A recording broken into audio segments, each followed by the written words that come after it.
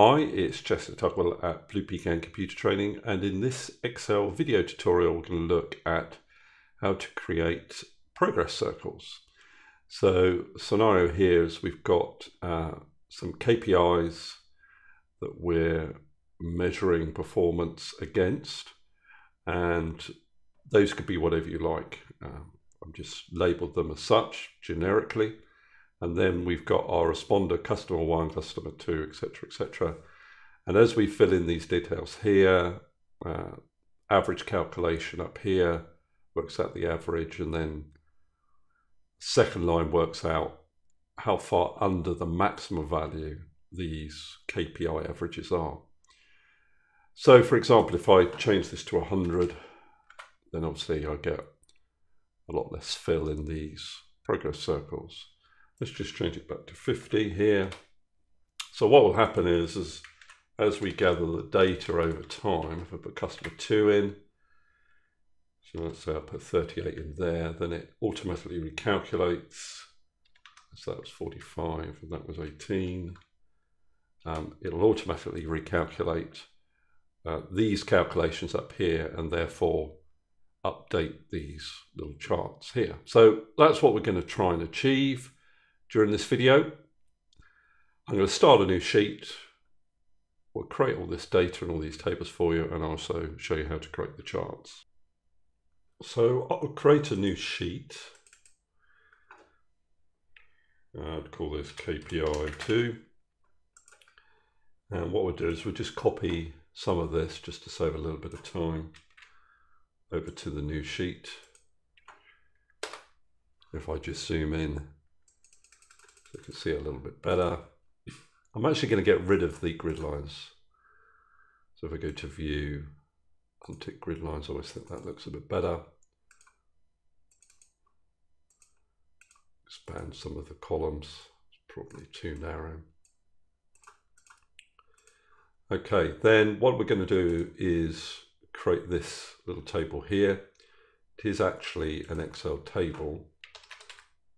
So if I put responder there, KPI 1, I'll copy that across the other columns. And then what I'll do is I'll click into any of those cells, Control T, my table has headers, and that creates the table for me. And I'll put in my first responder, customer 1. And I'll randomly put in some numbers. So this is the scores out of 50, but it could be out of whatever you like. Okay, so this data up here, I'll just delete this, I'll show you how I created those. The average is essentially going to be the average of whatever is typed into this column. I'm actually going to put 2 records in because I think it's easier, 2 records. Let's put 48. It's just easier to tell Excel that you want to find the average of the column. If I've got 2 records just to begin with, you can always delete those later. And I'm actually going to give the table a name before I create those formulas. So if I go up to table design up here, I'm going to call this KPI results. I can't have a space in the name, should know that by now. KPI results. So I just use an underscore up there, place of a space. So average calculation here, and you can see there that syntax there is the name of the table and then the name of the column, and then I can copy that across for the other KPIs. And then under max, that's literally the difference between the max score and the KPI average. And the reason why that hasn't worked, as I'm sure you know, is they needed to fix that reference. F4 it. Copy across, and then I get my under max calculation. So this data up here is what the charts are going to be based on. As I add new records here, this data will automatically update. So these are just dummy records at this point. We can delete them once we've created these calculations up here. But we are essentially ready to go to create the actual little progress charts. Let's create the first chart. We'll do that for KPI 1. And all I do is select those 3 cells there. That'll form the chart title, and these 2 are the 2 bits of data that we're going to show in the chart. Go up to Insert. Then I'll go to the little pie button and I'll choose Donut. So the orange bit represents the under max value, and the blue bit represents the average value. Now there's a few things here. I don't need to show this legend, so I can get rid of that. Now if I double click anywhere in the chart, I can change the hole size, for example. You can make the hole smaller or bigger. So sticking at about 70%, that seems to be about right. Now I need to format everything here. So if I click once here and go up to Home, and I want to get rid of the borders.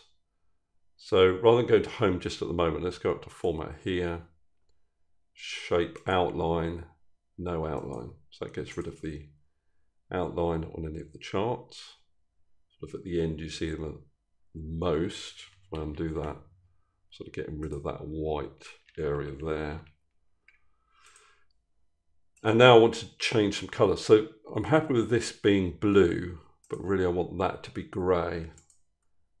So I've selected it. You'll notice that if you click once on a chart, it's not terribly clear with this, but if I just click once on the chart and change the colour, you'd see they'll all end up the same colour, both parts of the circle.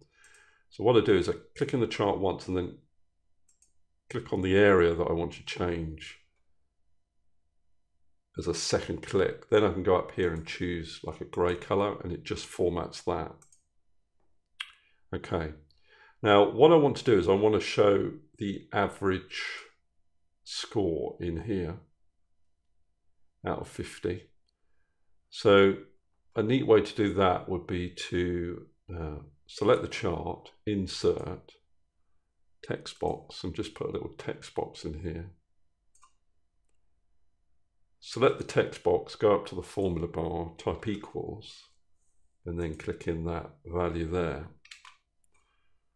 So I can change the font size of that. Just increase it there, maybe make it bold, change the color, center it. I think I'll make it a little bit bigger. Okay.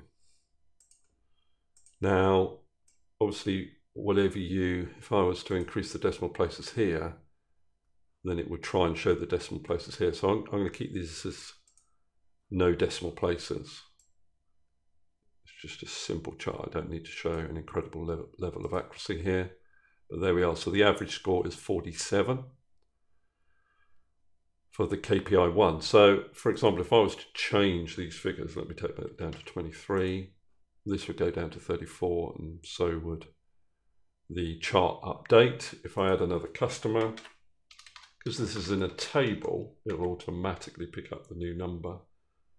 So let's say I've got 30 for that. It goes to 33.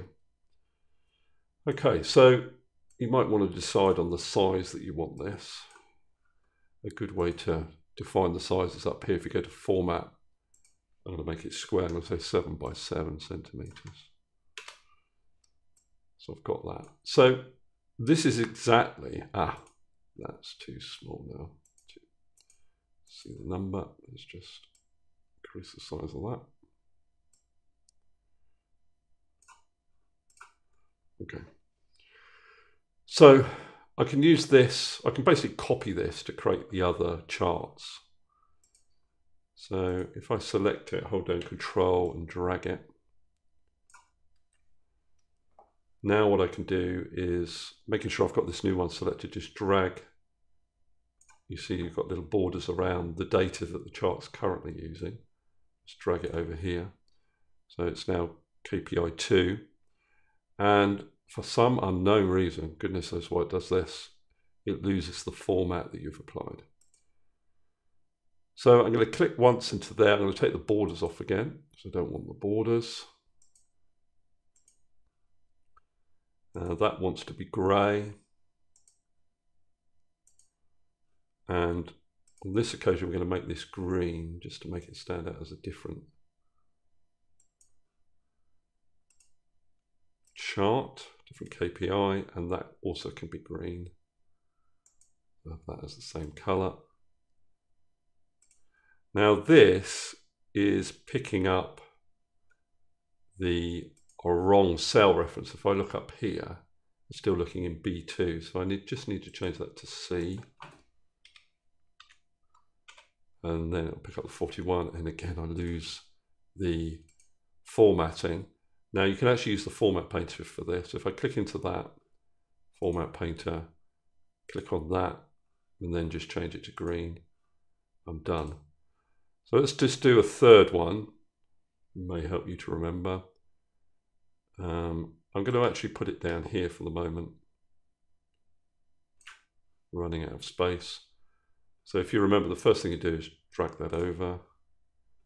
Then annoyingly you lose your format. So go to format, get rid of the outline. You don't have to get rid of the outline. It's just my preference. You're then going to change this to grey. So click on the orange part. Change that to grey. See, I had it all selected. So this is tricky. So click on that. Then it's grey, and then I can change the colour of this. I'll go for an orange. So this, then you need to change the source for this. So this will be column D up here. It's the number in the middle. Then you can use the format painter to get the font size right. And then you need to change the colour to that orange. Wrong chart. Change the colour to orange. And you're there. So if I start adding some more numbers, so I've got perfect 50 here, you can see it automatically updates the charts for me. And if I add a new number, a new customer, let's say 49, 10, dreadful score, 25, it should end up updating all of these figures. Okay, that's all I wanted to cover in this Excel video tutorial. Thanks very much for listening. Hopefully you found it useful, and goodbye till the next video.